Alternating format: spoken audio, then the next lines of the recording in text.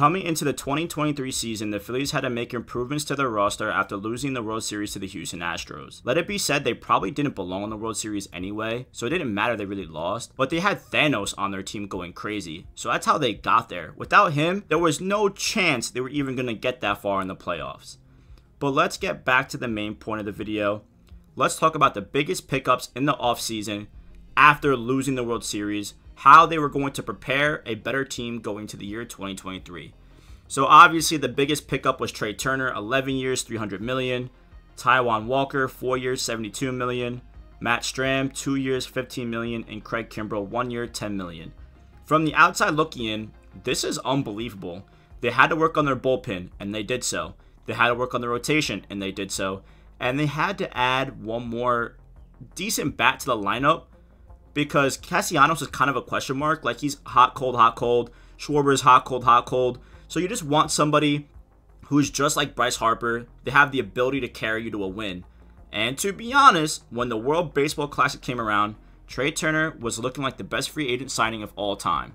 So the World Baseball Classic comes around, and Trea Turner was looking like the best free agent signing of all time.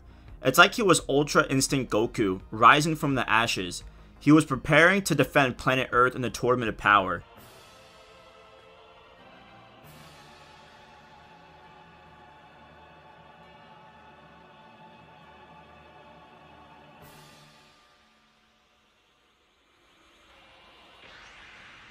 Nobody was stopping Trea Turner help Team USA make it to the championship game.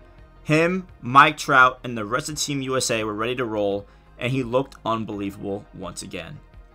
And after that tournament, as a Philly fan, you were probably thinking, man, with Bryce Harper in the hyperbolic chamber, recovering from that Tommy John, ain't no way we finna lose. Well, Trea Turner sucks, to say the least. So, in 23 at-bats in the World Baseball Classic, he hit 5 home runs with 11 RBIs with Team USA.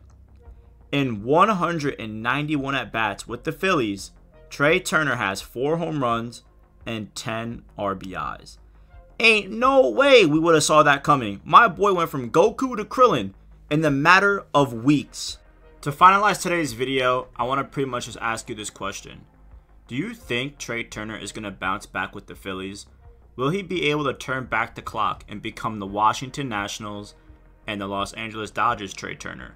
Or that World Baseball Classic Trea Turner we saw a few months back? In my opinion, I think Trea Turner is going to be fine. There are certain players who play the game that you can never physically see mentally being a bad player. You just know they have to figure it out. And Trea Turner, in my opinion, is just one of those baseball guys. It's just all in the matter of time when.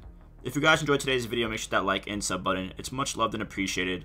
I'm brand new to making baseball content, so let me know how I can be better, and I'll talk to you guys next time.